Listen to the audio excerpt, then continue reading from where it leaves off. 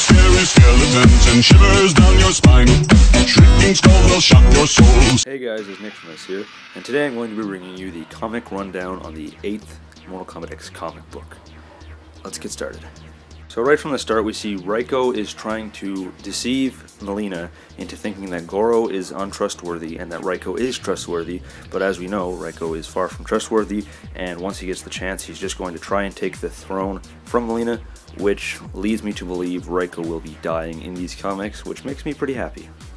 Here we finally get to see Rain, and people have noted that his costume looks similar to his Mortal Kombat 9 one, and it does, but there are small differences, like as you can see the mask is now a mask and not a veil, and the flesh around his eyes is actually kind of darker, more of a black coloring, but it's definitely different than the Mortal Kombat 9 one, just not severely. Anyways, Goro summons him to blot out the sun, and so that Kotal Khan will be weakened for the fight. Enter Blood God Kotal Khan. Here we see Rain getting fried by Kotal Khan's sunbeam. Now, you are all thinking that oh no, Rain's dead, he's not in Mortal Kombat X. He's not dead. Sean Kittleson, the writer for these comic books, has confirmed on his Twitter that Rain is still alive, but he is going to be heavily mutilated, and I can only imagine what he's going to look like next time we see him. We then get to see the Blood God Kotal Khan destroying some Red Dragon thugs in a brutal way. Now here's the fight we've all been waiting for, Kotal Khan versus Goro.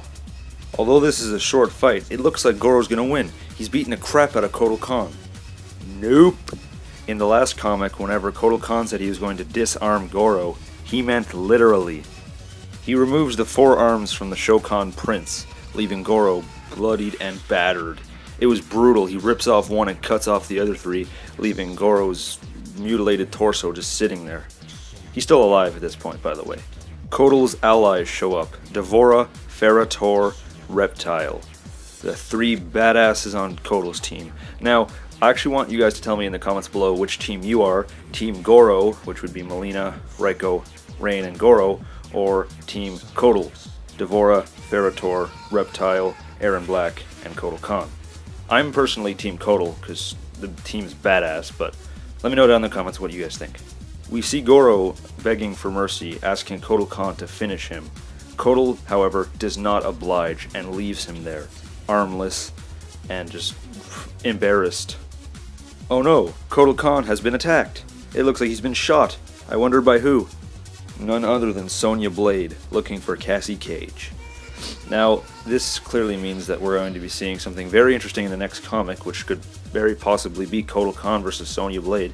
But I just want to point this out right now. We literally just saw Kotal Khan get the snot kicked out of him by Goro and take a fireball to the face. Please explain to me, somebody, why a bullet hurts him. I really don't understand that part. Like, that just didn't make sense to me.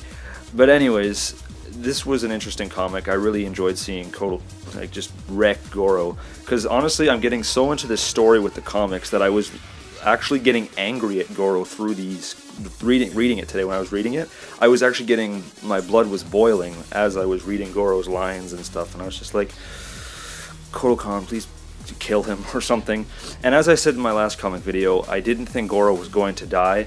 I thought he would get like severely injured and that we would think he was dead or something like that. I was kind of right. We see that here he's missing his arms, so I'm thinking it'll go down like this. Goro will disappear for a while, and then someone like Quan Chi or maybe Shang Tsung will be revived.